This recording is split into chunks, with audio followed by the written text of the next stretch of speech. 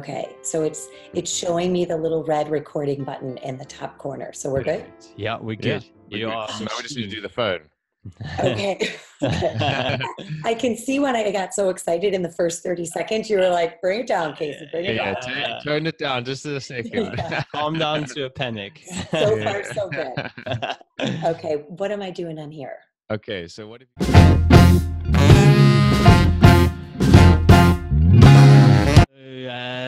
Good afternoon there. Casey Schmidt coming in live from Chicago, Illinois. How's it going today?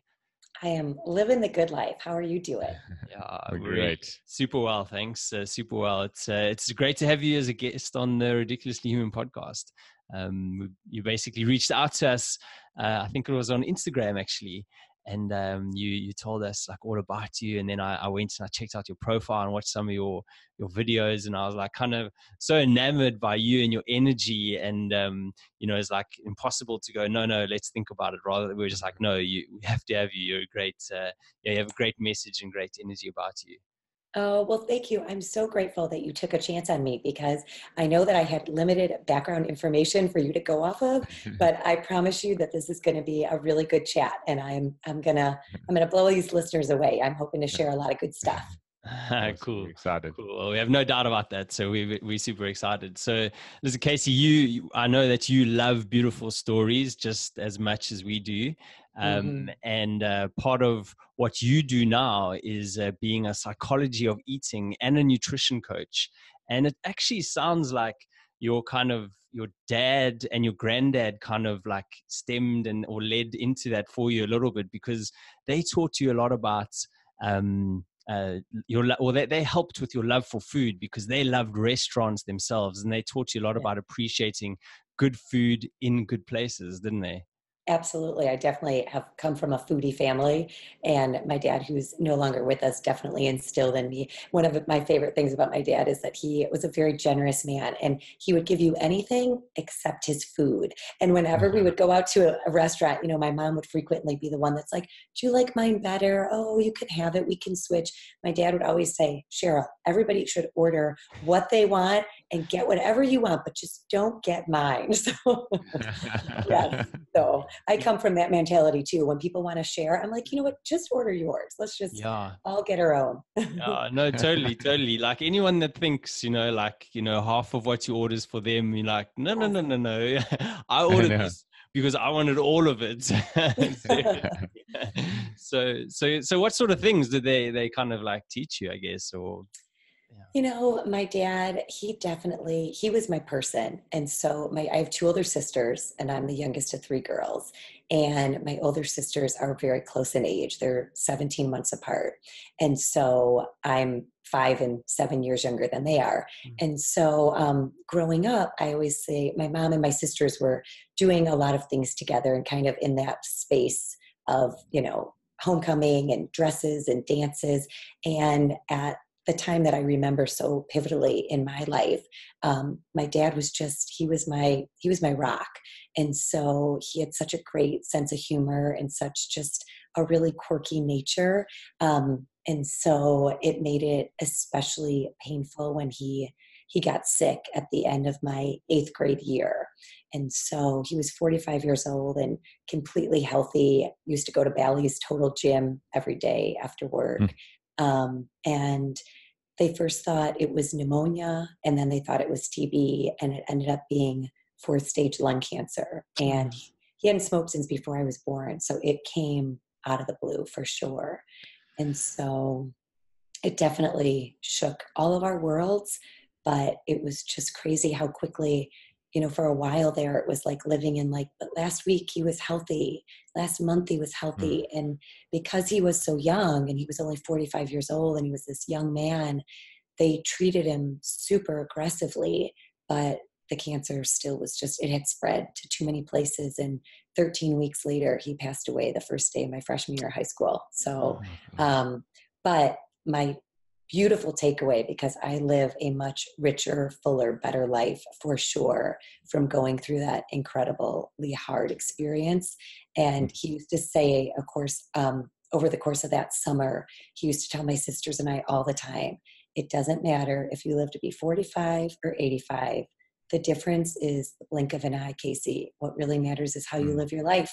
So live it really well. And it has always stuck with me. So I truly feel like the best way for me to honor my dad has always been to live each day to the fullest and never take Mm. anything for granted. And that was just one of the many painful little hiccups in my life. But I truly wouldn't rewrite my story from it. I wouldn't, because I Mm. carry him with me all the time. And I always tell people that my barometer for if I've had how my day has gone is if I haven't had a phone call where someone I love has either been in a car accident or is terminally ill, it's a pretty damn good day. So that is truly how I live my life. Mm. It really is.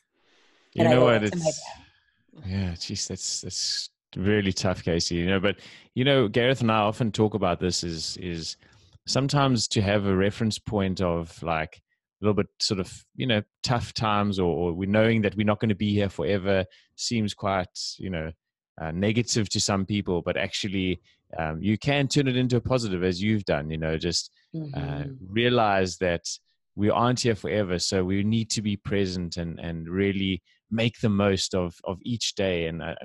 Yeah, it's great that you took that from him, as well as all the sort of lighthearted stuff, like with food and that. It's Oh so yeah. it's so amazing to look back and remember all the small things. There's obviously hundreds of lessons we take from the people around us, and we don't always, think of those until they're not around. So it's great that Mhm. you reflected like that. But actually, your surname Schmidt is Mhm. there must be some German flowing through those veins.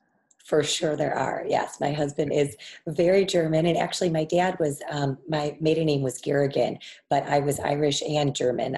So I come from it on both sides. So we will make our way out there.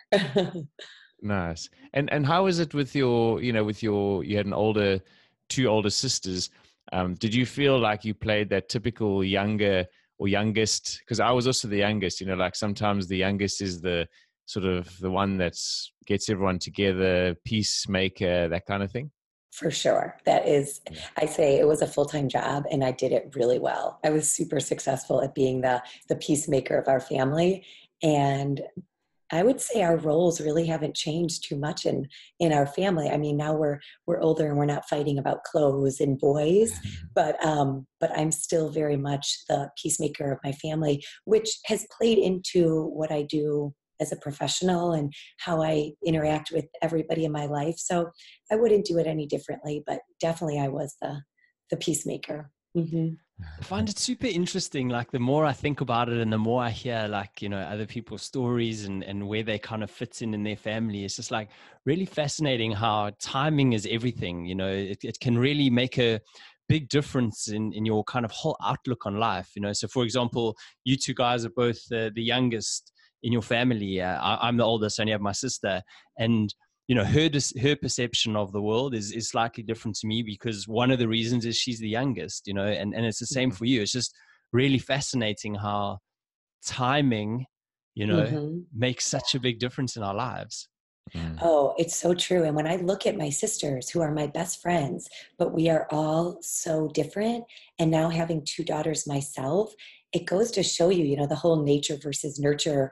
And like, Mm. it's amazing to me that we really were basically raised the exact same parents, same nurturing environment. But there is certainly something to birth order, and for sure, because we are very different. Yeah, it Yeah. That is. blows me away too. Nature versus nurture. Like Mhm. just twins. Like you do, friends of mine, or like my wife, and that is a twin, and just it's amazing. They've had the exact same. Even in terms of timing, things seem the same, but Yeah. you just something in there just gives you this totally different personalities, and it's those subtle day to day timings, isn't it? That ultimately down the track change who you are or grow you into who you are. It's really cool to see.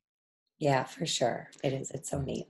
Yeah, and so you mentioned that you were like a bit of a people pleaser growing up and in your Hmm. life, and you were also quite shy by the sounds of it, and a little bit sort of self-conscious. And one of the things that you used to do is you always used to wear things called capris. I think that's what they're called, because Yes. you were self-conscious about, say, like how your legs look. You felt that they looked disgusting. Was this something Yes. you struggled with as a youngster?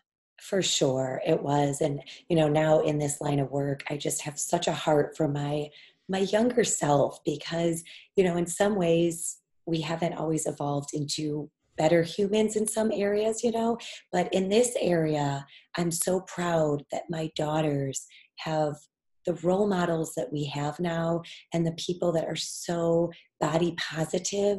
I mean, there Mm. just cannot be enough of that. Growing up, being the youngest, my two older sisters who are just beautiful girls, and they always were. But they were, and they still are stick thin, and they come by it. That's their body type. And I jokingly like to say that I came out of the womb with curves because I never had that body type. I didn't. And, all growing up as a kid, they kind of just size you up, right? They look at you and they're, oh, you don't look like your sisters, or you have such a cute face, but you don't match the rest of the family.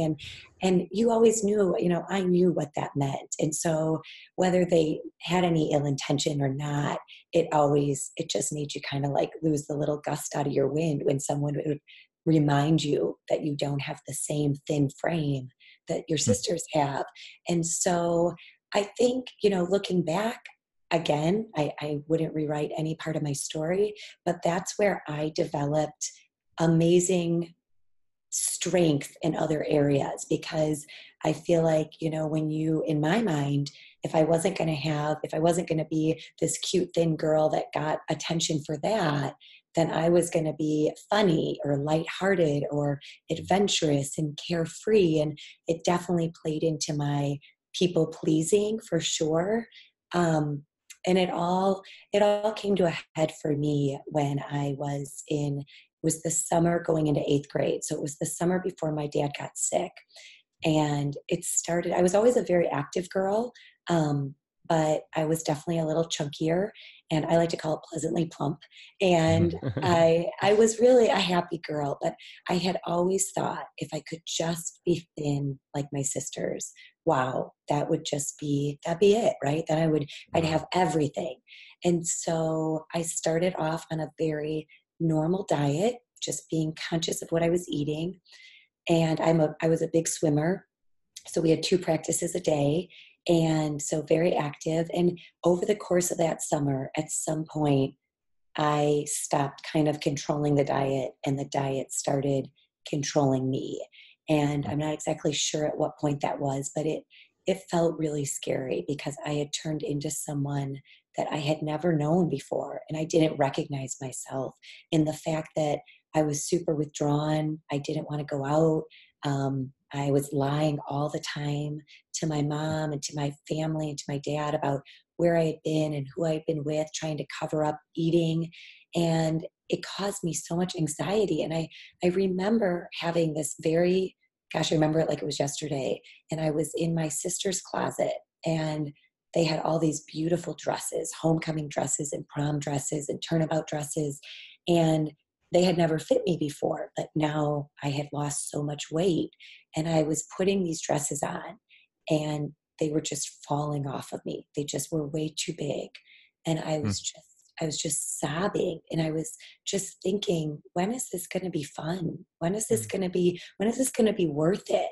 And I had put so much power and I had idealized this whole idea of being thin like them and what it would mean, and the whole world would open up to me. And it was quite the opposite. And I had never felt so lonely and depressed and isolated.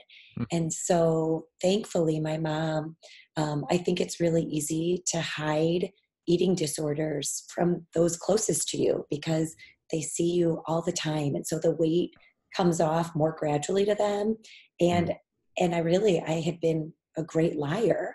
And so thankfully we were watching, I don't know if where you guys are at, she's as popular. We were watching an Oprah show. Back in the day, Oprah, she still is Oprah, right? But we were watching an Oprah show on eating disorders and it described me to a T. And we both kind of had this like aha moment that I was needing some help quick. And so my mom had made me an appointment with the place that she recommended, because we're both Chicago based. And we went there the following week and had a really long full day of testing and analysis and everything. And so at the very end of that appointment, two doctors had come in kind of abruptly and said that I couldn't go home and that I needed to be admitted because my heart rate was so dangerously low. It was 39 beats a minute. And so he was like, yeah, you're just at risk for so much and your heart is not strong enough. And so I mean, just as a 12 or 13-year-old at that time in my life, it was just felt like so scary to be left alone at this place for 10 days and have no access to my family. And, but it was through the course of that. And then that year, and during my 8th grade year of going down and seeing a specialist, that a lot of healing happened. And again, so grateful, because now the work that I do with helping people come from a place of self-love and loving their body, I really am grateful, even though that was such a painful time in my life, because firsthand I got to see how being so thin, which I had always thought would be the answer to everything, it didn't make me happy. It didn't bring me joy. And so that has been something that's really changed the trajectory of how I look at my body and how I help other people with their body. Because for me now, it's just all about health. And when you come from a place of self-love and you love your body and you recognize it's the only one we get, you want to feed it well, you want to serve it well, you want to move it well. And it no longer ever comes from a place of, oh, but I want to fit into this dress size, or I want to rock a bikini, and I, need to have this to look good. And it just comes from the bigger picture of being healthy. So, I love that. Yeah, that's so important. The health, if that can become your focus, everything changes, It does. But it's unbelievable, Casey, how prevalent eating disorders are actually. It's like becoming more talked about, but it's unbelievable, like how many young people have had to go through this. But I'm interested to know, you said your mom and you both realized that you had a problem, right? Like how? Like, what did your mom see in you that was just purely the weight, or had she seen other signs as well? No, I think it was just when we were watching a show that highlighted eating disorders, and it had all of these different girls and some boys of different ages and different ranges and different sizes. Because I think the misconception is to have an eating disorder, you have to be stick thin. And that's not the case at all. And so it comes from the mentality, the framework that you bring to the table as who you are as an eater, right? And so when we were watching this and we were listening to these girls, it's like it just clicked, like, oh my goodness, this is Casey. And for me, it was like, this is me talking. This is how I feel about my body. This is how I've withdrawn from friends and social situations. This is the amount of pressure I feel on myself, and that I let the scale dictate everything about my day. All the obsessive qualities that had kind of overtaken my life at that time. Even the way I would eat the same thing every day. I would take a small potato and I would cut it into the tiniest little pieces, and I would eat it with this little baby fork so slowly. And I'm all about mindful eating, but I mean, it clearly came. Yeah, it was clearly coming from a very obsessive place. And so that has helped me, because at different stages in my life, and I think for a lot of us, we can get kind of obsessive about different things, whether it be career or health or eating or running. And so it's just remembering to keep a hold on it, because when it starts to control us, then we know that we've got to look more clearly at what's going on, right?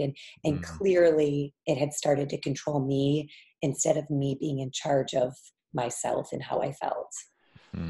You know what I find fascinating as well is, like, you're so young, right? And so many people are that have like eating disorders. Like, we're so young, and you're nowhere near developed whatsoever, but you can be so controlled with certain things. And like, so obsessive. And it's just quite interesting, like how, you know, you're 12 years old and you can be so obsessive about one thing, and you literally have not even started your life.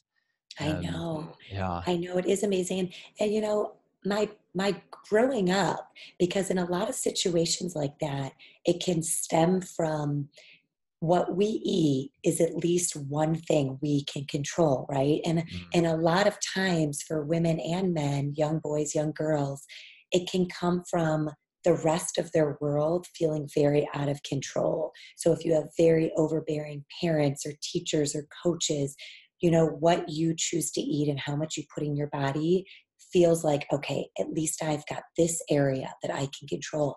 But, you know, interestingly enough, in my family and in my experience, I can't pinpoint it to anything like that other than me just idolizing my thin older sisters, because I'm really grateful to say that my parents, they never put pressure or made me feel shameful about my weight or my body. And I'm so grateful, but that doesn't, a lot of times you see a bigger family component to that pressure. And in my family, that wasn't the situation. But yeah, it is interesting. Would your sisters make sort of offhand comments like, "Oh, look at those cheeks," or you know, like, Yeah. or I don't know, you know, like I don't think they silly said it. comments? I don't think they said it quite as cute as that, but yeah, they they definitely did. And you know, now they've both apologized for any I mean, they were harmful young too. remarks. Yeah, you don't always necessarily, but Right. those things go inside, don't they? They Oh, sort of they were stick. incredibly painful. And I think that, right, that's how families work. You figure out what your brother or sister's like trigger is, and Exactly. then we use it, right? Mm. We exploit that, and it hurts so badly.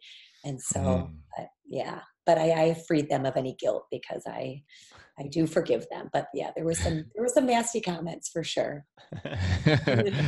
And you also sort of struggled with something else. Your first dream job was to be a dermatologist, Yes, or a makeup artist. yes, Is that because you had bad skin as a kid?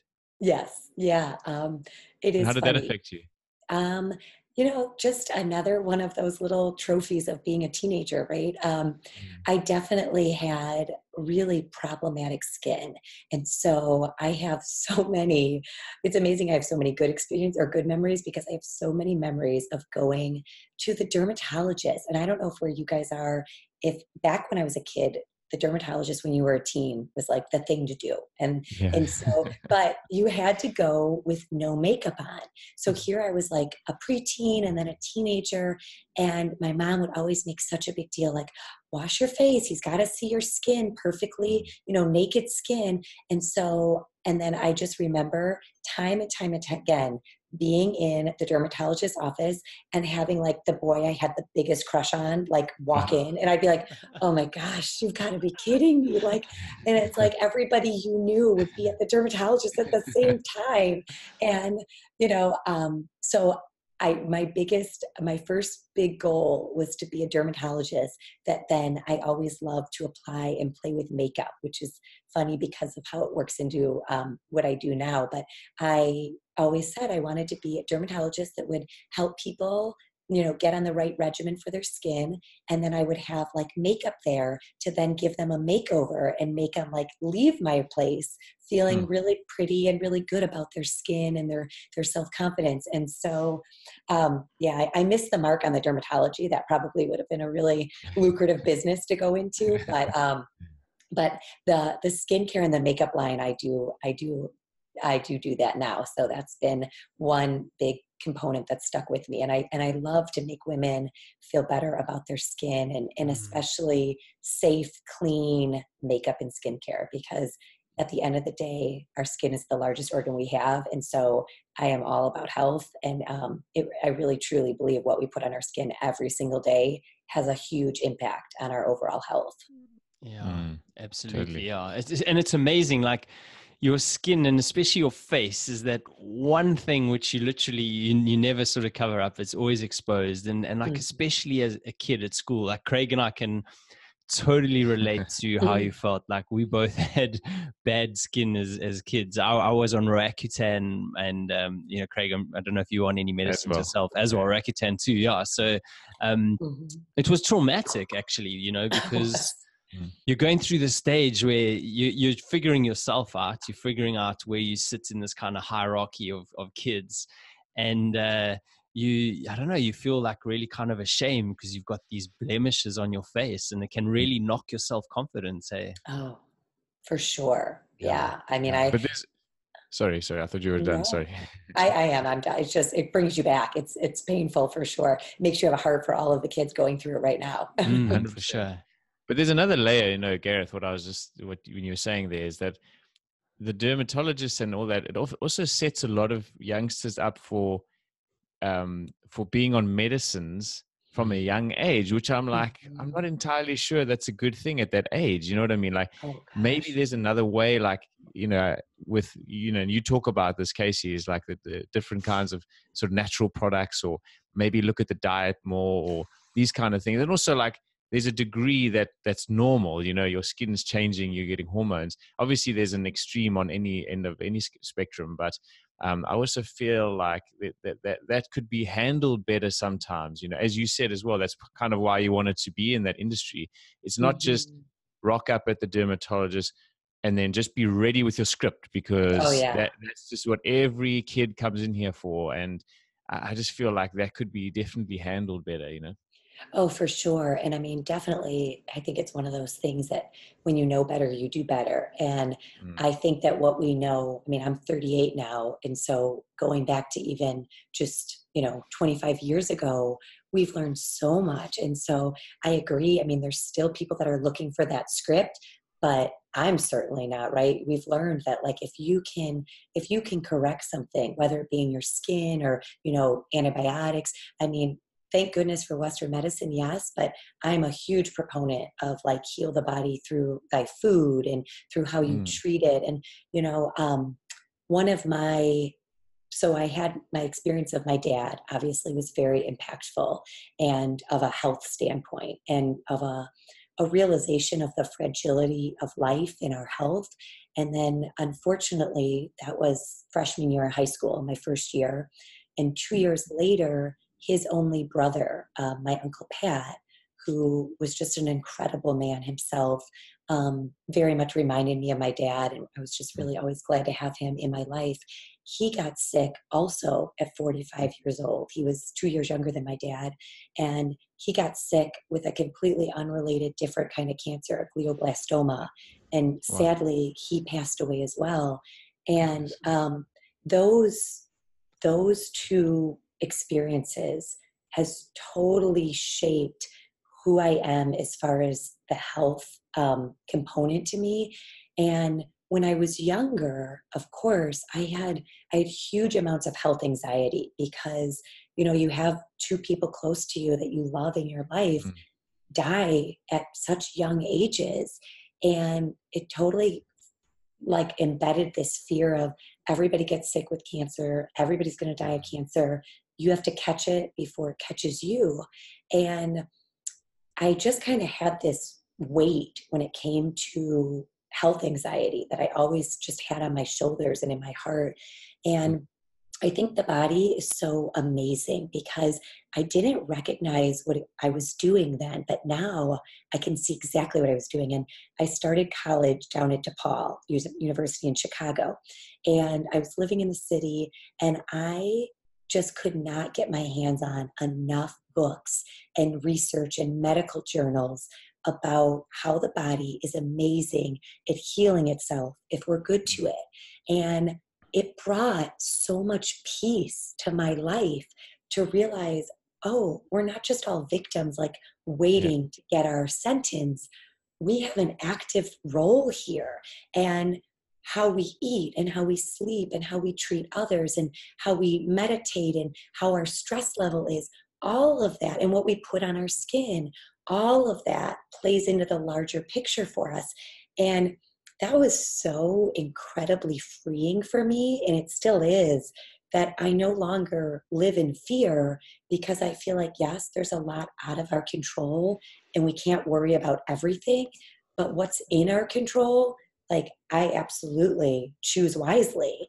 And Yeah. so I think there's so much power to that when that switches, because as someone who had two people that I love dearly, like watch them suffer like that, it was so amazing to no longer have to kind of carry that fear and to feel like I'm playing a very vital role in taking care of my health. Mm. So, and that's definitely how, I always say I'm so not a salesperson at all, but I do sell beauty counter products. And as hard as that is for me to even say sometimes, because I just don't want the stigma of being a direct marketing salesperson, that I don't know why, to each their own. And I say anyone that's doing it, I have the utmost respect for you. But for me, it came from when I had my oldest daughter, Charlotte. I went to a geneticist because I had really done great with my health anxiety. And I just was reading everything I could get my hands on. But when I had a daughter, I thought, okay, I want to know what's on my radar, what's my family history that I should be careful of, because we definitely have a fair amount of cancer in our family. And so when I went to her, it was so eye-opening, because what she said was, the easiest way to be healthy is what you put on your skin every single day. And I remember looking at her and being like, gosh, that sounds too simple, right? And but it's funny because, interestingly enough, up until and she's 13, all the books I had read, all the medical journals I had read, not too much had come out about the skin and the connection to it being the largest organ we have, and the amount that we absorb through our bloodstream in the first 60 seconds. And so when she said that, because she was like, here's this new hormonal mom that's trying to eat organic and natural and raw and doing everything she can. And she was like, Casey, just calm down. You're doing everything right, but just take the steps that are in your control. And so when she told me about that, for as far as my new daughter, that's where I was like, oh my gosh, I need to find safer products for our skin. And I can honestly say I had never given it any thought. I was super organic and natural, and I cared about all these other things. And I was still using chemical laden products on every part of my body and my baby's body. And so that was hugely eye-opening. And so I was a teacher by trade. And as soon as in my mind I switched to, I always say I don't sell it, I share it, because I think there's a lot of really healthy, focused people that still have no idea how important the skin is and what we put it on our body. And I just think there's still room for us to grow and learn from that, because I think that's a newer concept. And you guys definitely do a better job. But here in the United States, our lack of regulation as far as what chemicals can go into our skincare products is really, really sad. So yeah. Look, it's there's so much in there actually. Just to start with, life is so sort of delicate. It's really kind of sad how quickly things can change, and just talking about your dad and your uncle and stuff, and it's always these reminders that we have that you've just got to make the most of it. And that's exactly what you said you're doing. And we've had two recent reminders recently, like a lady who was on our podcast, the most incredible woman ever. She was in a motor car accident and she passed away. And this was last weekend or 2 weekends ago. And then another really famous guy in South Africa, literally as fit as a fiddle, 49 years old, ex-professional sports player, came home from gym last Friday, had a heart attack, dead. So life is so precious and so delicate. We really need to make the most of it. And whatever we can do to make it better and to improve our health is important. You said there's not much we can actually, well, no, there's a lot what we can't control, but there's a ton that we can control too, and I think that actually outweighs the stuff that we can't. And maybe you could just tell us a little bit more about, say, like clean skin products. What are they actually? And I mean, are they really clean? Like I always kind of struggle with this sometimes, because, well, first of all, there's some companies that say they are, but they aren't. But yes. maybe we can just talk about that for a little bit, just to kind of understand that better. Yeah, I think it's so interesting because what you just said is so true. And this was my frustration after I had had this experience with going to a geneticist and learning about that connection, right? About what we put on our body and the impact it has. And so I was like, okay, I can figure this out. And I got to work. And what I found out from researching so many companies is they do exactly that. There's a lot of greenwashing and there's a lot of, sadly, the regulation is just not there to hold these companies accountable. And so pretty much here in the United States, you can say anything's natural, clean, safe, even organic when it comes to skincare means very, very little as far as the amount of chemicals they can hide in there, and they don't have to disclose it. Here it's the word fragrance is a very Mm. toxic coined dirty term because for some reason it's like the tight-lipped secret here is that under the word fragrance you can just put in a ton of chemicals that are really dangerous linked to harming human health that we don't have to disclose. Hmm. And so I how I found Beauty Counter, who I currently am a consultant for, is because I don't know if you guys have heard of the EWG. Have you ever heard of that? Yeah, It's yeah, yeah, yeah. yeah. Great. Yeah. So it's amazing, right? It's the Environmental Working Group, and it's a nonprofit organization that ranks products on their toxicity levels. So it gives it a number, right? Like 1 or 2 being like so clean and safe, and 9 or 10 being highly toxic. And it gives you exactly what it's linked to and why you'd want to stay away from it. And so that was like my Bible. And so honestly, I'm this new mom, and everywhere I go, I'm taking out my little app and I'm grateful for it, right?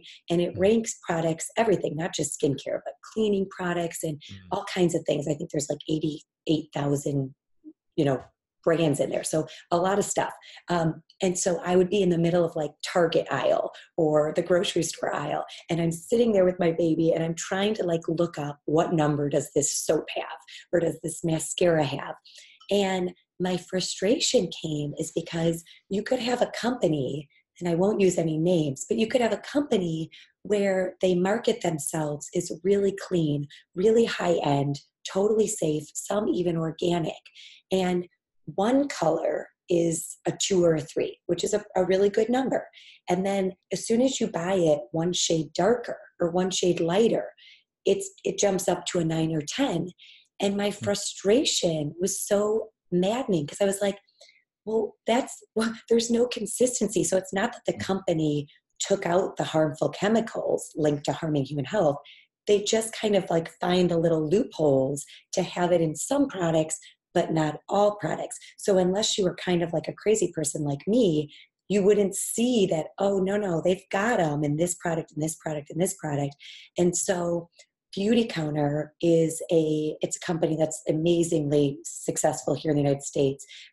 It was in 2018, it was our #1 trending beauty company. And the reason why I love it and I so believe in it is because they have 100% committed themselves to truth and transparency. And they are committed to not using any ingredients linked to harming human health. And they third party test everything down to the containers the products are in can Mm. even leach dangerous plastics and things like that. Mm. And so for me, I had no interest in becoming a consultant, but when I found it myself and it had really gotten my skin in the best shape of my life, and they have baby products and products for men and sunscreen. And what I found was it was an answer to having to worry about always looking up because they're consistent. They just will not have these dangerous ingredients in their products. And so I was like, thankfully, I'm done with being on the search for things. And so what happens is when you find something you love and believe in, you are naturally telling your mom and your sisters and your cousins and your neighbors because I love all of these people. So I was like, oh my gosh, you've got to stop using that and start using this. And it was probably like the 15th person that was like, why don't you sell this? And I was like, oh, because that's so Mm. weird and I don't want to do that. But then I switched because I was like, people need to know this information. So I try to do it really sprinkling. But I think it's really important. And I think the message is what it is. And people, when you know better, you do better. And so, and there's nothing shady about Beauty Counter. They're a B corporation, which means they put, they're recognized. That's like the top honor you can possibly get for putting people and planet above profit. And they're just an amazing company. They're up there with like the Tom and the Patagonias and just really incredible companies for trying to do really good stuff. So cool. Thank you. And you know, why would someone see a geneticist after having your daughter, okay. and before maybe? Yeah. So with my family history, so I don't think most people probably are seeing a geneticist. I think women might hear that term when they're pregnant about genetic testing. And my reasoning for seeing one after I had my daughter was because when we had learned a little bit more about my dad's cancer and my uncle's cancer and cancers that run in my family that my grandpa had and on both sides of my family, it just made me, they weren't thoughts that had been planted in me until I had a daughter. And then I thought, okay, then you instantly want to live forever. And you have this like realization that I need to take such great care of my body because now I'm in charge of another human. And so for me, I wanted to be able to know what my predisposition was if I had any concerns for more regular testing. Thankfully, everything was really good and I didn't have too much that I needed to worry about. But a geneticist does like an all-around kind of check for if you should be having more regular testing on certain parts of your body because of your predisposition and your genes. It's so important. Yeah. Once again, as you said, we're not victims, which is amazing. Like, it's good to know what you're predisposed to, but we have the power to make change. And I think that's the real big message there, is that we're not the slave to those genes either way. You know what I mean? Now you spoke about the horrible story with your dad and your uncle, and these sort of events in your life have shaped you. Were there other events in your life that sort of created this shift in your thinking, and maybe tell us about those, but also maybe how things have been shaped for you due to these tough events? Okay. Yes. Unfortunately, I had two other I had losing my dad and my uncle, obviously ranks at the top. But I did have, and the eating disorder definitely shaped what I'm doing now. But when I was in junior high, and this will kind of come full circle when I tell you what I'm doing with junior high kids right now, but I had two tragedies happen in my life in the course of those 2 years, pretty much back to back. And one was a friend of mine in our community and who was on the soccer field, a super beautiful, young, smart girl who was just on the soccer field after school having practice. And a 39-year-old woman had a seizure at the wheel, and she went across a large, vast field through trees, and it was ridiculous. And the whole team went running, and she was run over, and she died. And that was actually the first tragedy of my younger life. And her brother was in my class. And I just remember this is when, I was leaving on a regular basis and saying, I hate you to my sisters, or they hated me, or saying mean comments. And I remember being so fixated, one, on like the fact that she just wasn't here anymore. I had never had anybody in my life die that was a young person. And two, I just could not fathom like that could happen to my sisters and I not have an opportunity to tell them I love them or I'm sorry. And it's ironic because what that did to me, and it started right then, and it was actually very annoying that it started, but it did. And that was, I became obsessive about saying I love you is the last thing I say whenever anybody I loved walked out the door. And what that looked like, just to give you a visual, is my sister saying really horrible, mean, nasty things at me when she was leaving or I was leaving. And I would be so angry and so mad, but I would be like, but I love you, but I just love you. And I remember that they didn't always respond favorably. And Mm. it was more like my security blanket because that had such an impact on my life. And now, this many years later, it still has stuck with me, where anyone in my family, that has to be the last thing I say. It just has to be. And the joke in my town is you'd be hard pressed to find a delivery person, a pizza delivery person, or anybody that I haven't told them I love them, because I slip and say it so frequently that, like, it's so awkward when you're getting something, you're putting in an order for like Chinese food. This just happened over the weekend. And I'm like, okay, thanks. All right, I'll be there in about 25 minutes. Okay, love you.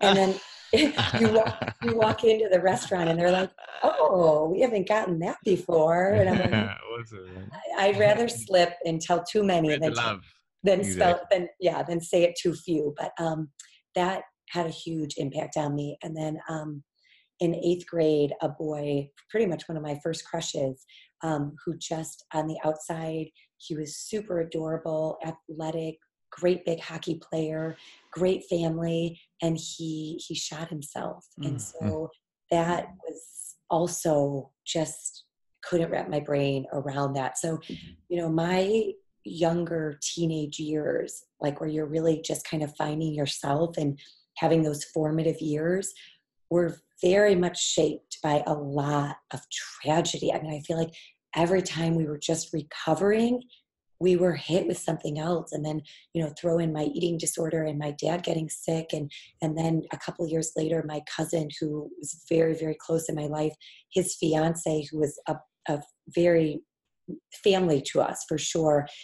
She was killed in a car accident on her first way. She was a teacher on her first day of school teaching at 22 years old. So God. all of that, I mean, I always say I'm not trying to win any awards for the most traumatic upbringing, but at the end of the day, I would truly not rewrite any of it, because I live all of that. I live for all of those people on a very regular basis. And it's what keeps me in check, because I think it's our culture that we always want to go farther and faster, and we want to push it.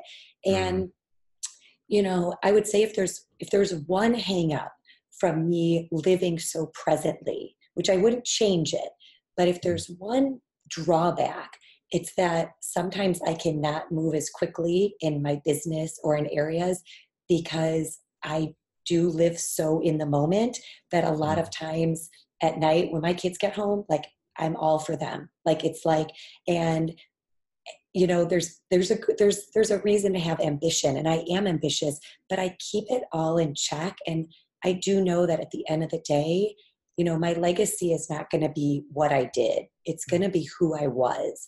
And really, to my family, that's all that matters to me. So I do have really big goals and dreams, and I want books and podcasts and talk shows in my future, and I'll get there at my little turtle pace, but it's not going to stress me out in the here and now, where I don't realize the value of where I'm at right now with my family. So it's so much more important though, isn't it? Like the yardsticks that we've sort of created, they're almost kind of fictitious in a way, like about what success looks like and all these sort of things. But we've got it completely wrong, I think, on so many levels. And what you described, like, about what's important for you in your life, your family and everything around that, that's actually really what it is. As long as we're fulfilled, I think, and we're loved, then what else do you really, really want? So I really like that. And I also feel, and Craig and I talk about this a lot too, because we're of similar minds, especially with the way you talk about sales and these sort of things. Like, it really is a long game, to be honest with you. We're going to live so long. Like, literally, I think we all think life is super short, but actually, especially now, we're living longer and longer. And by being that authentic person, that's going to play out better for you in the long run. Do you know what I mean? So maybe you're not like reaping these amazing benefits now, like say financially or from a status or whatever sort of point of view. Like, it doesn't matter, because it's all about the long game. And, if you're that authentic, nice, loving person now, that the payback, it might not be financial or whatever, it's going to be something else in the long run, is just going to be so worth it and in abundance. Mm-hmm. So I definitely, we definitely relate to that sort of way of being. I think it's a really important lesson for a lot of people, especially in this day and age where instant gratification is something that people are after. For sure. Yeah. Yeah. And then, so talking about like teenagers, right? Yeah. You believe that we're currently in this crisis at the moment around teenagers with suicide and Mm-hmm. overdoses and alcohol and depression and I do. all these sort of things. So why do you actually think that is happening? Um, yeah, I feel so strongly, and my heart is just so in it for our teens. I think that a big culprit for sure is social media. And I think that, social media is not all bad. It isn't. Of course, we know that.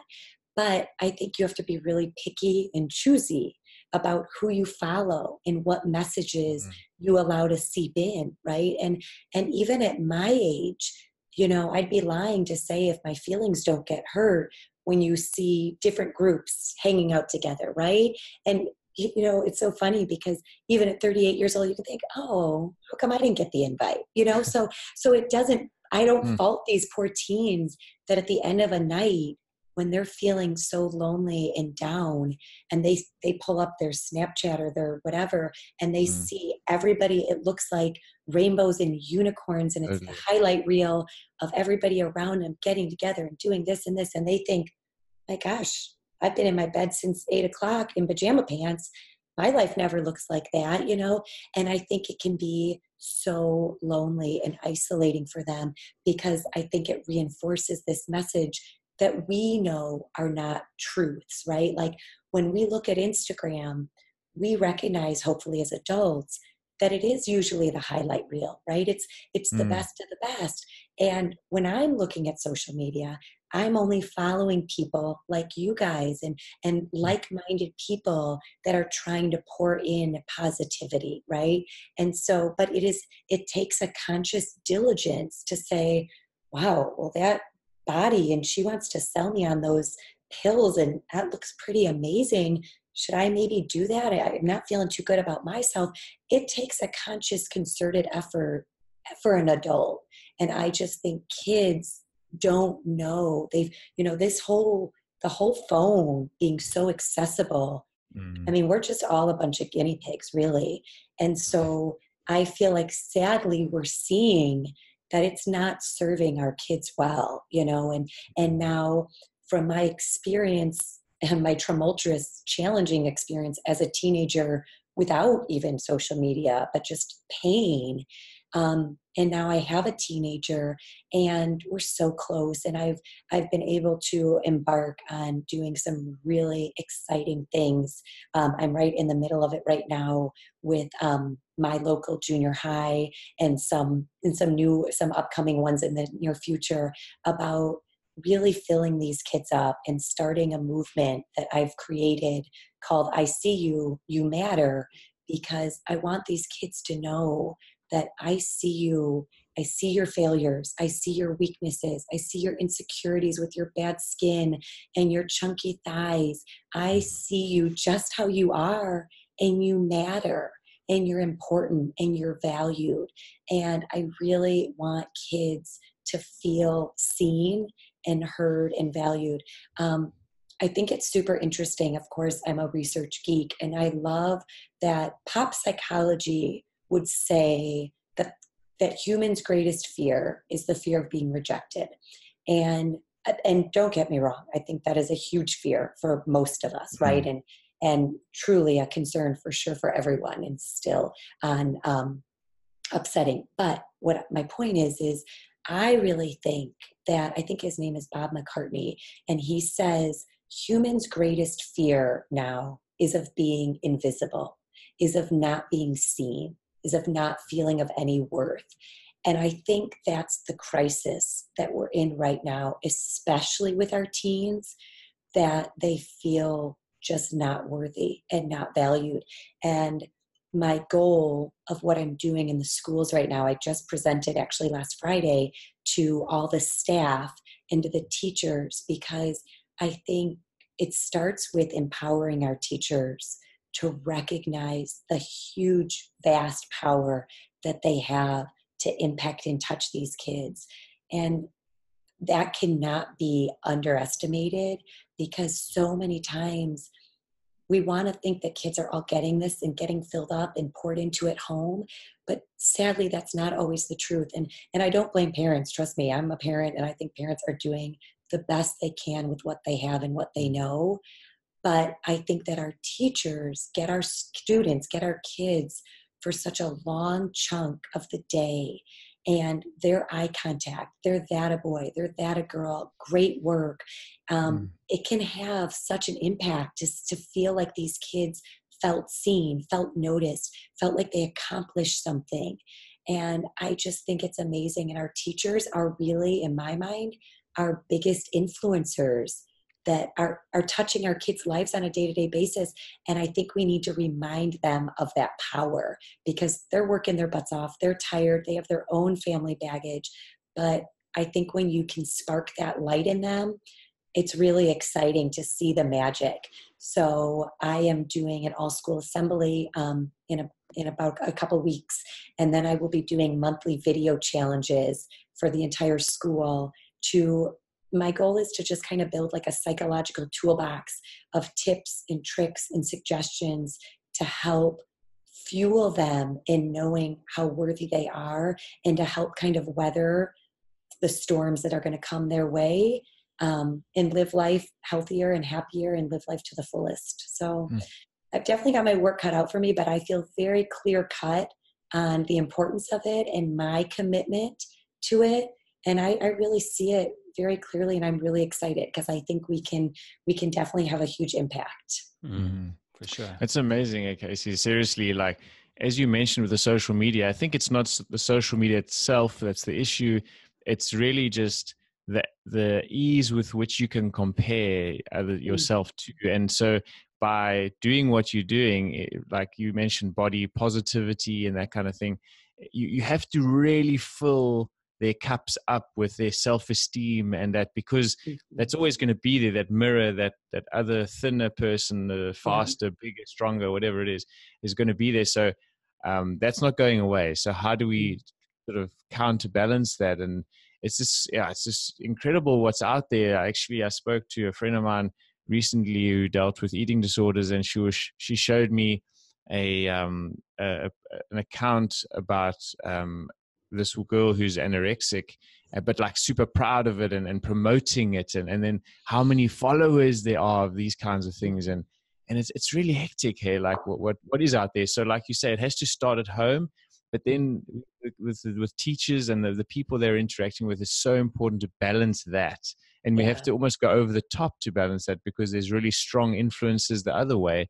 So maybe tell us a little bit more about the program, and also, like, what can we all do to help out the teenagers?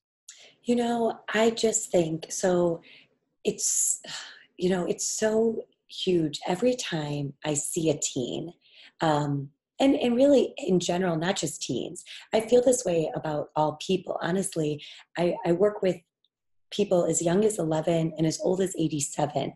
And when I was talking to these teachers, what I like to share with them is that my range of clients is huge, right?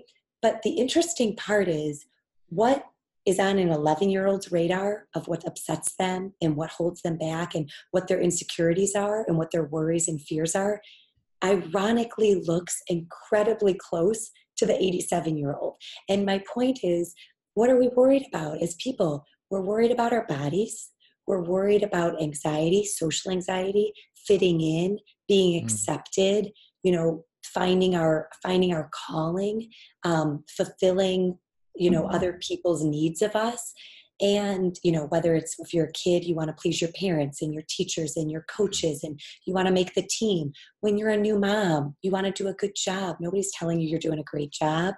You question yourself all the time. And so I guess I would just say this in general. It's funny, my girls have grown up where whenever we go anywhere, but let's just take the grocery store or the library, for example, we'll kind of recognize, and now I've instilled in them that they'll recognize, they'll be like, yeah, she's kind of cranky, Mom, this person that we're talking with or dealing with.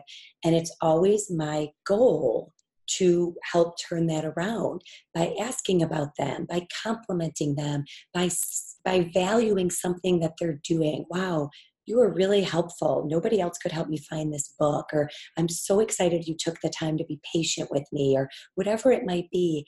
And I am so glad my kids have seen firsthand it works almost every single time, by our kindness, by valuing them, by seeing them. And it works for kids, it works for adults, it works for everyone. So I guess it would just be, we can all be, and I love your podcast, we can all just be better humans. And we can take the extra second or two to smile. And sometimes it's even just a smile. It's like we forget that we have that power just in our face. You don't even have to say anything, You can be exhausted and still turn somebody else's world around. And so for our students, I was trying to explain to the teachers that I didn't want to turn off teachers that thought, well, this is junior high and there's a ton of expectations on our teachers and test scores and all these other requirements. And I said, listen, I don't want anyone to be like, oh, well, I'm not a warm fuzzy, and I'm not going to stand in the room and have a little prayer and do a little dance, and I'm just not going to do that. And I said, that's not my expectation. The one thing is, I think that kids more than ever need to be held accountable to standards. I'm an incredibly strict, firm, loving parent.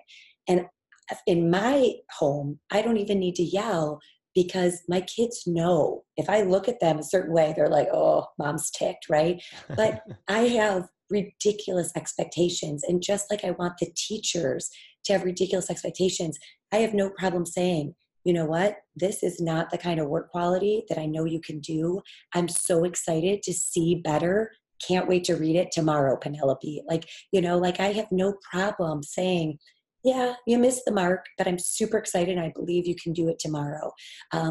Just putting a positive quote on the board, just telling a kid, sometimes recognizing that this is just a really hard season in their life, and that we understand that. And, if teachers are willing to be a little bit more vulnerable and share a bad skin story, or a story about not wanting to wear shorts because you were self-conscious of your legs, like relating to the kids so that they can feel like, oh, you're human. You're not just my math teacher. Like, you do get it. And then the reward for everybody is then the kids feel seen and they feel heard and not so alone. But then kids really do want to please people. They want to do well in their parents' eyes. They want to do well in their teachers' eyes. And when I was a teacher and I would connect with my students, they would come back and they'd blow me away, because I know that they wanted to impress me. They wanted to come back and tell me stories of how a kid on the playground was getting bullied, but they ran to the rescue and they were super excited to invite him to come play Foursquare. And all they were looking for was that's amazing. I'm so proud of you. You should feel so good about yourself. And then they were like, yeah, I do. That felt good. And so it's just little tiny baby things, but it's a practice. And I think as a whole, a lot of times we're out of the practice. We've got so many other things on our plate, so much other mind space just going a million miles, so many to-do lists that we forget about the little tiny things. And really what fills me up, what makes me feel great about myself, is pouring into others. And I don't think I'm so unique. I think that's what makes people feel really good, is making others, filling up others. And it doesn't have to be any grand gesture. My books aren't out yet. I don't need to be able to impact people on this massive spectrum. I'm really content impacting the people on my daily life in my community in a really positive way. And right now that's my impact, but we all have that power. There's nothing special about what I'm doing. I just recognize it and I use it well. I love it. There's a couple of things there. It feels like there's this whole movement in, say, the corporate world around vulnerability and the importance of vulnerability. And that's like fantastic. And what it feels like is you're also now taking this back into the sort of schools and stuff as well, saying it's okay for teachers to, to be that bit more human, to be that vulnerable so that the kids can relate to them. And I think there's so much power in just being authentic and being vulnerable and, having someone that's relatable, definitely. And where was I going to go? There was something else there that I wanted to say, but I totally forgot what it was. But anyway, it doesn't matter. There was another thing that I wanted to say. I'm actually very comforted to know that, because I feel like that happens to me all the time. And so I'm just grateful whenever anybody else is like, forgets their train of thought. I'm like, thank you for telling me that. But I know what it was now, actually. So, okay. So thanks for giving me that time. It sounds like, and I can relate to this 100%, but I want to know like how it works for you. It sounds like you give out a lot of energy, right? And therefore that is also like, quite energy sapping, literally. How do you fill your own glass up, or does by doing this actually fill your sort of your energy cup up? Oh yeah, for sure. My cup is always pretty much running at full maximum overflow capacity. For a couple of reasons though. One is I definitely get back more than I give out. I get so much back. But the second thing is that my perspective is the key to my happiness. And what you see, what you seek out is what you find. And so on any given day, I am just looking. I mean, it is a joke, but somebody will tell me a horrific story, and I have to be mindful, because sometimes, don't get me wrong, it can be very annoying. My husband sometimes will come home and have had a really bad day, and I've learned that I don't quickly point out the positives, because he just wants to vent, and that is perfectly normal. But a lot of times, like my mom or my sisters will complain, and I'll be quick to point out the positives. So I try to not do that too fast. But whatever your situation is, I swear you can extrapolate out something of good, even if it's just the lesson of like, wow, that was a horrible experience I just had. I'm really glad it's over. Like I was talking to somebody the other day, and it was a tricky one. And I was like, what is, and I was like, well, the best part is that it's over. And she's like, I guess. But I think it's just what you look for. And it's not even, it's like a well-trained muscle. And my muscles, I always say, they are my strongest muscles of seeking the positive and seeing the good. And so I think that it's just for anyone, that muscle is there. It might be more dormant. So you have to just be more mindful and practice it. But, on any given day, it's like, oh my gosh, but the sun is so amazing today. And the amount of vitamin D I can get in 10 minutes is so exciting. Like just some beautiful, beautiful things. So it doesn't take a lot. I guess that's another really big piece to my puzzle. It doesn't take a lot to fill up my cup, even though it's a really big cup. But it doesn't, because I'm just, at the end of the day, right now, my kids are healthy and I'm healthy, and I don't need too much more to be grateful for. So. But Casey, so look, that is great advice. Like exercising that muscle is a real thing. You can get better at improving your perspective in life. But do you have times where you just, like, you're on your own, there's no one there, and you just like upset for a while and just actually see those emotions, feel those emotions? Or do you tend to go, I shouldn't feel like this, focus on positive? And do you know what I mean? So how do you deal with those kind of emotions? Oh, I totally get what you're saying. And no, I am quite the feeler of all emotions. And I absolutely have those times. And then that is when I rely on my people, my safe people.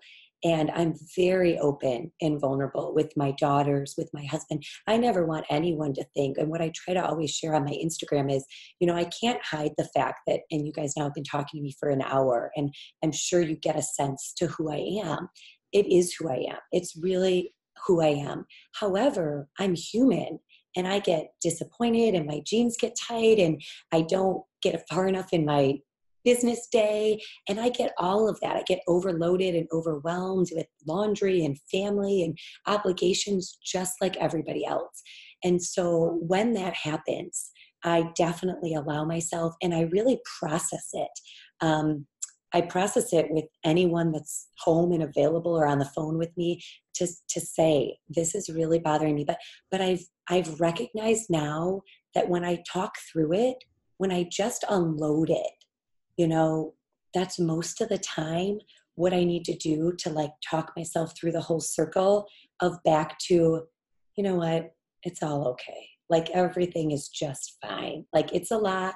I need to make a list. I need to get this checked off. I need to email this. There's definitely things that's when I'm like, okay, I need to get disciplined and get some of this, whatever it is, figured out. But I usually just talk myself through it. And, one of the things that I learned with my husband early on is, I think this is a great tip for any new couples, but especially after having a new baby, because one of the things we learned, and I think it's really common is, I was staying at home. I was on my maternity leave, but I was at home from my teaching job, and my husband has a very high stress job. And he would come home and he would walk in the door and he was tired and stressed and he had been in traffic and all these different things. And so he had like all of his work stress. And I had like this really colicky baby that I thought needed an extra trimester in my womb because it was so colicky. And this is a funny true story there. But I was just also depleted. And so what I noticed, what would happen is I was so excited to see him and he was so excited to see us. And then we would meet, and within the first 5 minutes, which I truly believe sets the tone for all married couples, right? I believe the first 5 minutes of like the getting home part sets the tone for the whole night. And he would get home and he would carry his stress and I would have my stress. And it's like we were both jockeying for position to be validated for like who had the harder day. And when you come to it like that, you're going to lose. And I remember so many times being like, I really wanted to have a great night. And you just blew that because now I'm so irritated with you. And what I learned was a little hack is that we would both come in and allow each other to say, unload on me. How was your day? Like really, don't just tell me it was good. What were your highs? What were your lows? What are you carrying? What is your frustration and your stress at? What's on your immediate to-do list that could make you feel better? And we would both take the time to listen to each other and unload that. And then both of us would be able to validate, wow, that sounds heavy. That's a hard day. That was a hard interaction you had. That's a lot of emails you got to get out. But then there was no jockeying for a position. We both just needed to feel validated and walk ourselves all the way around to, yeah, but you know what? It actually was a pretty good day because now I'm here with you and it's all good. But so I guess my long answer to that is just processing it. I don't hold anything in. Thankfully, I've trained my husband really well and we talk it to an exorbitant amount. But I just, whenever there's anything on my head or my heart, I need to get it out and work through it. And then I just kind of usually can just talk myself to, I tell myself what I would tell anybody else. And that is like, I totally get it. I hear you. You've got a lot on your plate, but it's still going to be okay. Mm. I love that. What I love about that as well is that you have rituals, and that's something we've discussed sort of lately as well. And having a ritual is so powerful because it becomes the habit, and then it becomes your life just can become better just through these little rituals that you have throughout your day. And I think that's a really great ritual to add. When you get home, you already know this is what's going to happen. It's then there's no questions, and then bang, you just feel better about it. So yeah, that's a great reminder. And just to add to that ritual there, like, and also just to give a different perspective, there's this great book called Men Are From Mars, Women Are From Venus. And what they say in that book is like, for example, sometimes when someone comes home from work, generally a guy, like if a guy comes home from work, what he actually wants when he gets home is he just wants 10 minutes by himself. That's all he wants. Just let him get home, have 10 minutes, go upstairs, take his work clothes off, maybe wash his face, and then he's good. Then he's like all yours. You know what I mean? But often what people get wrong, is that say the lady will like, ask him how his day was and all these sort of things. And then that just sort of heightens his kind of like, level. And he's like, oh, just leave me alone. So it's about understanding, I think, what works for different people. But I definitely found for me personally, like when I was working in the corporate world, that I would need those 10 minutes at least, like when I got home to go, cool, that's me. Let me go and pack my bags and I'm good. So conversely, as a mom, I'm sure there's something that, that you'd need and go like, cool, well, when you get home, I need this from you. You know what I mean? Yeah. Well, and I think that's so key. I've learned a lot and I've gotten great at asking for it, right? Because it's so helpful to men and women when you can just say, you know what I need you to do is give me a great big hug and just tell me it's all going to be okay. And then it sets the tone. And instead of any resentment growing where it's like, I can't believe you sat on the couch and just turned on the football, then he's so grateful because he's like, oh, I can do that. I can fulfill that need. Like, thank you for that. Yeah. And so it's just getting really clear on what you need, what you want. And my other big mantra is that it's all in the delivery. And I'm a big proponent with my kids, especially with my husband. But when I'm working with clients, I'm so reminding them that really it's all in the delivery. You can ask the same task, but you can ask it kindly and patiently and valuing that, they have so much other stuff going on, or you can kind of demand it and you're going to get completely different reactions, right? And so it's just remembering about your delivery and how you ask for something is going to have a direct impact on how you receive it. Yeah. Absolutely. Like, you're totally speaking our language there. Like, I think communication is the most important thing in the world. Like, literally, it changes everything. You know what I mean? And like, it can set the tone for something, can change the direction of something. And we really need to be conscious that we all have a responsibility when it comes to communicating well, and we all have, a say in the way things can go in the directions they can go in by communicating well or by communicating badly. So, and just off the back of that, Gareth, I think it's just to highlight how important it is to practice asking for what you want, and it doesn't mean you being nasty or being tough or wherever you are. And you can start practicing it like at the store or on the airplane. You say like, actually, that's not what I wanted. Like, this is what and just saying that and speaking your truth to people. It doesn't mean for me, that's always been an issue. Like, I always feel like bad, like to ask for something but actually that's just you being honest. And you, like you say, the way you ask is the key. So it's great tips. Yeah, I can relate. That's our third born. That's our baby nature, right? That we were raised to be the people pleasers and not say like, oh, you actually got my order wrong. Like, I wanted this with that. And so, I've gotten so much better at being able to say like, when you have a minute, could we change this? For sure. Yeah, for sure. And so you've also been referred to as the woman whisperer, right? Yeah. And why is that, first of all, and how do you actually help women fall in love with themselves again?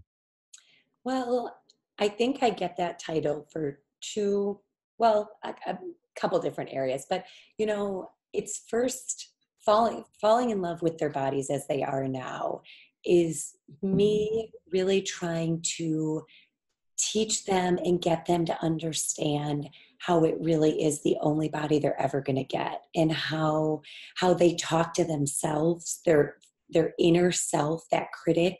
Like, you can't get that's where it has to start, is with the inner little voice inside of you.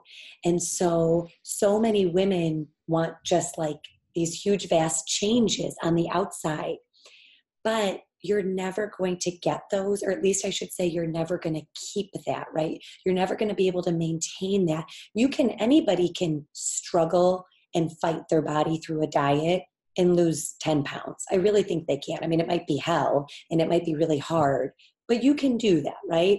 But you won't stay there. And then that diet mentality, every time we fail a diet, which we've set ourselves up to fail by going on it in the first place, it like kind of like scrapes at our little self-esteem, our little heart inside of us, of thinking that we're worthy and we're valued, and our heart, and I mean, our body is beautiful. And so a lot of women come pretty depleted. And so it's starting from the inside, having them recognize what their value and their worth is outside of their physical body, right? Like, what do they bring to the table in their relationships, at work, in their parenting styles? Like, who are they other than just a body? And falling in love with that person. And so, that mixed with then recognizing, for me, it's so huge. Like, the aha moment is when you stop trying to lose 10 pounds, but you want to free yourself of disease, and you want to put yourself in the best place to live a long, healthy life. Because, I always say we all have cancer cells living in us, right? We all have that. We have disease in us. And I really believe it's about triggers of turning them on or off, or keeping things homeostasis and keeping things at bay. And so it's just wanting to come from the mind space of valuing your body as it's the only one you have. So that's one of the ways that I feel like women can really relate to that. I think the fact that I've struggled so much with my own body, that I was the youngest and had two older sisters and struggled with an eating disorder, and then experienced such thinness and recognized that did not serve me or bring me joy in any way. A lot of times to diets, striving for a diet, I like to say it's never really about the food. People think that they can't get a better looking body because they're, obsessed with sugar, or they like carbs too much. But really, it's usually just a symptom of something else that needs to be worked on and processed through. And so when I talk to women, it doesn't usually take too long to realize that the food is the symptom of something larger that's unsettling to them, whether it be their relationship or, their career, or something else that's going on in their life that's bothering them, that sends them to the food. So usually when we can make peace with those other areas in their life, the food starts to self-regulate and work itself out, and then it all starts to come together. Yeah. I love that about. Oh, sorry. Oh, go ahead. No, go ahead, please. Carry on, this is a separate thought on relationships. So you, if you have a thought, please share it. No, go for it. I'll come back to that. Okay. So I was going to say, as far as relationships go, I think women and men, like, I'm so with you both on it's communication.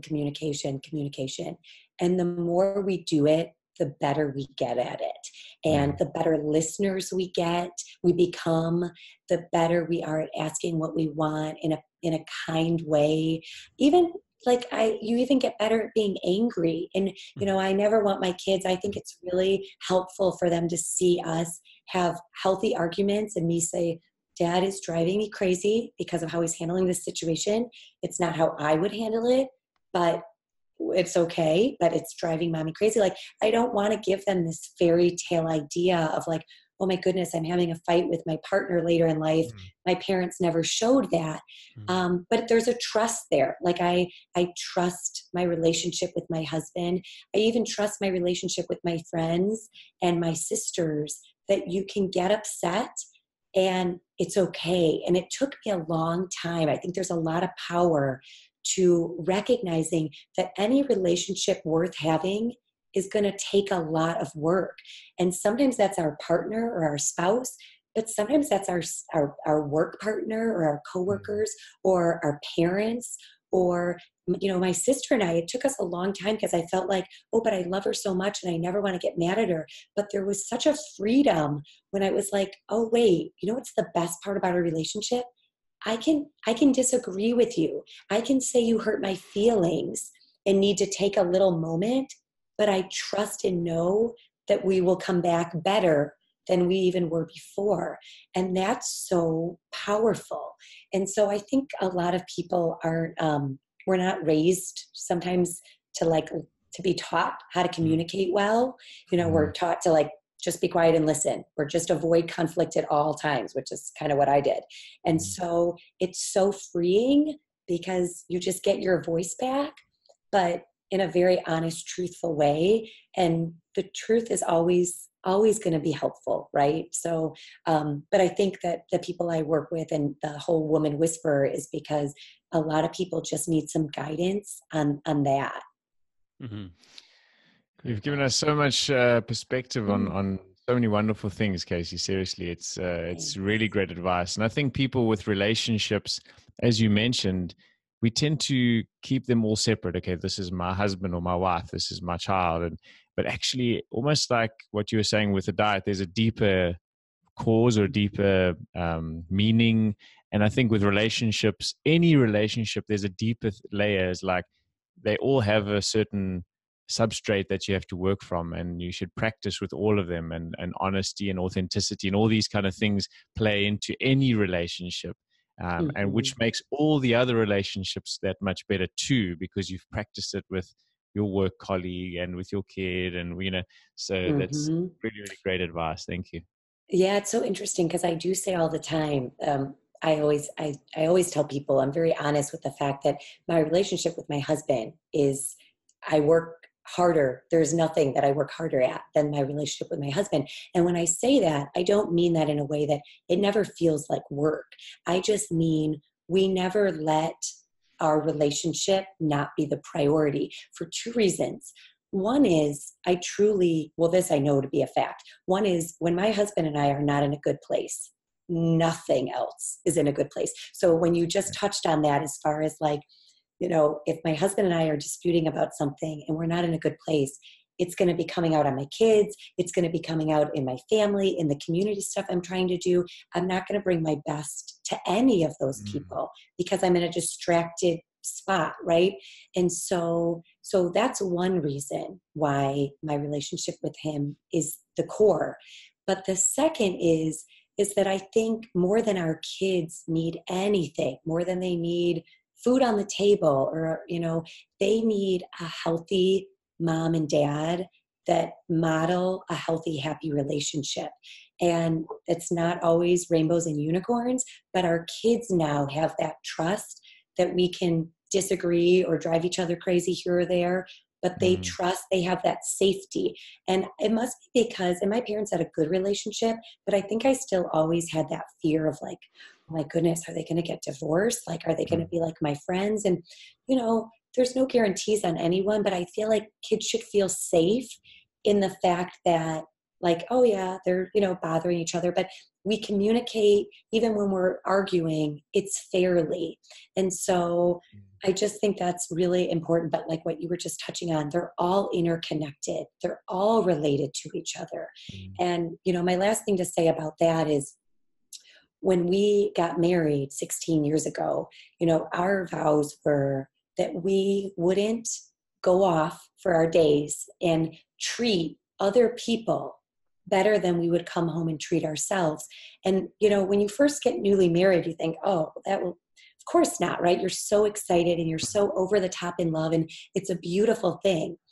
But, 5 years later, new kids later, sleep deprived later, stress of jobs later, building a house together later, all of those things, they wear you down, right? And unfortunately, what I think we often do is we often take our stresses out on the people that we can take them out on, right? So if you're having a bad day, you're not going to go and take it out on your boss. You're not going to go and take it out on, your neighbors or your coworkers. You're going to give your best to them.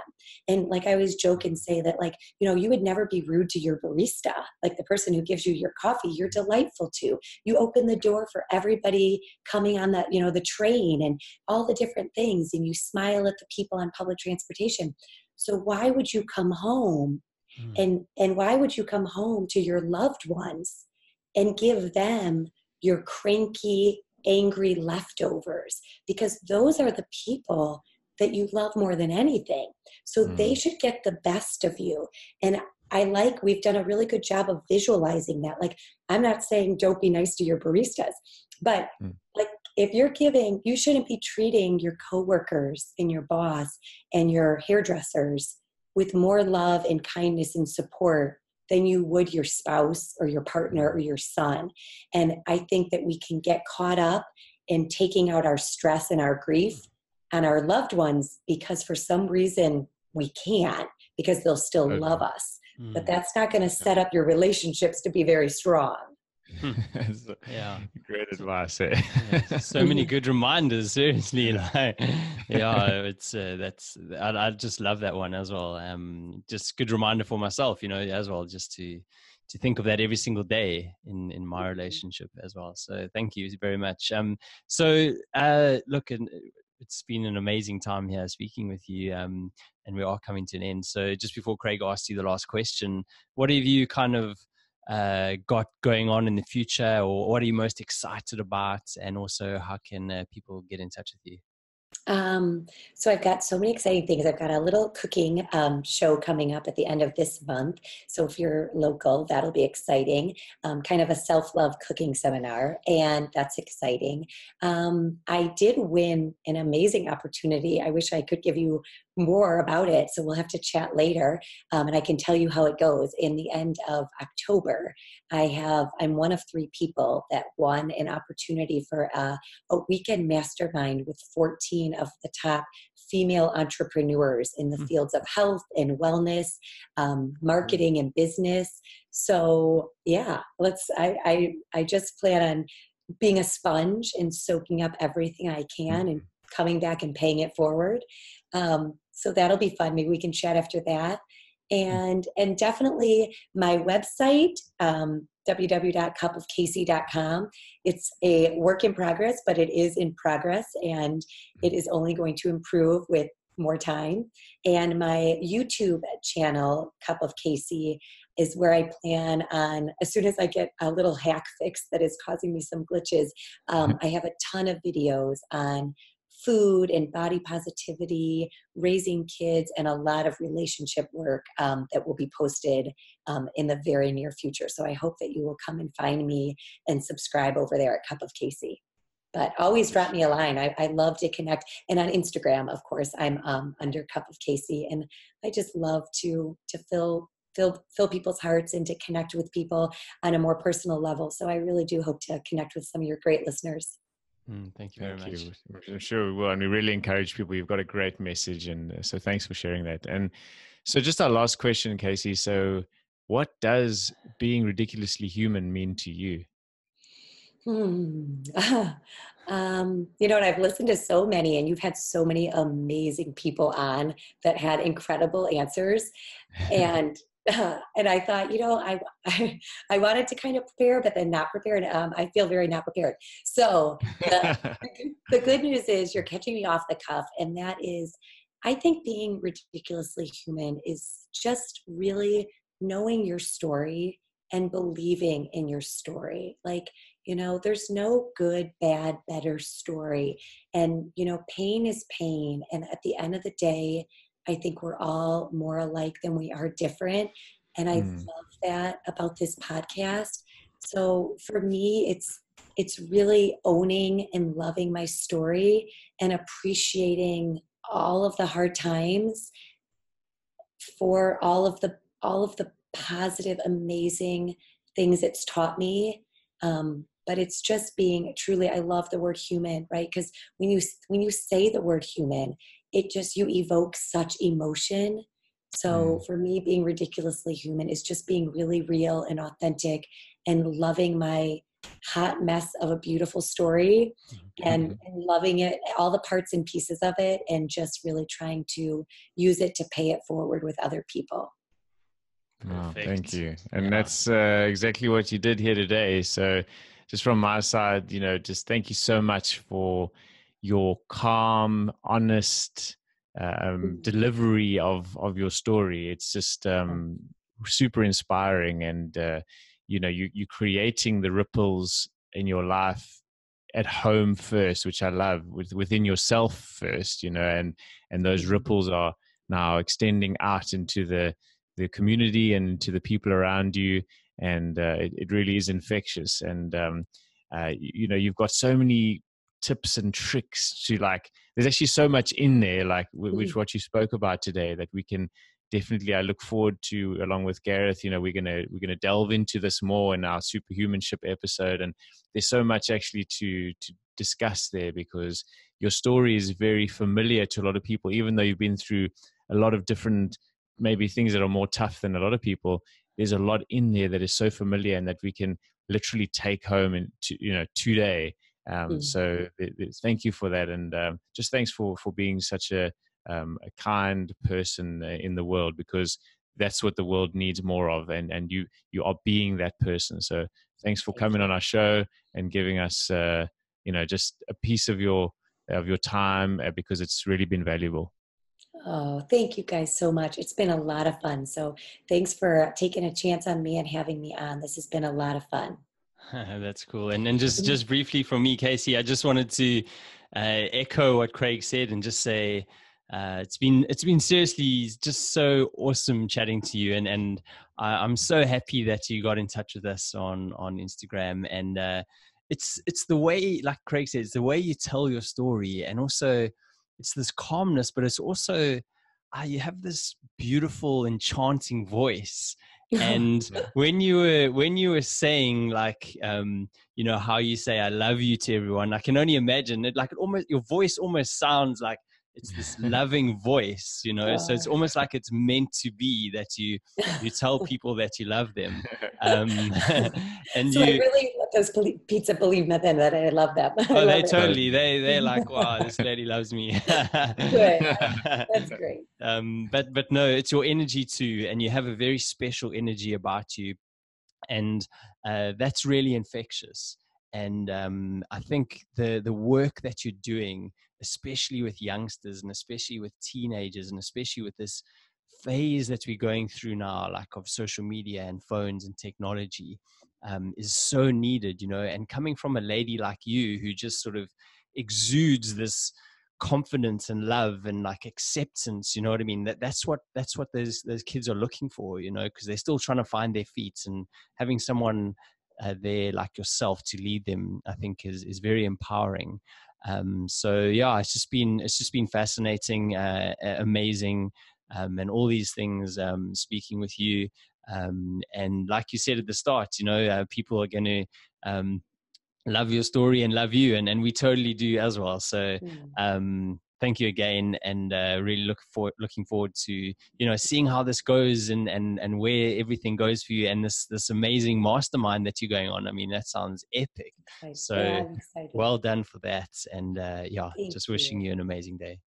Thank you so much. This has been such a pleasure. And you guys, I can't thank you enough. You put out so much great content, and it's all so inspiring. If I could just send all my little teens over to listen to you guys, you'd be great role models. So honestly, we need more of what you're doing, and the world is a better place because you guys are doing what you're doing. So thank you both. Amazing. Thank you very much. It's very kind of you. Breaking at dawn, packing the gears, September tour and up in the air. Stop at the toll, digging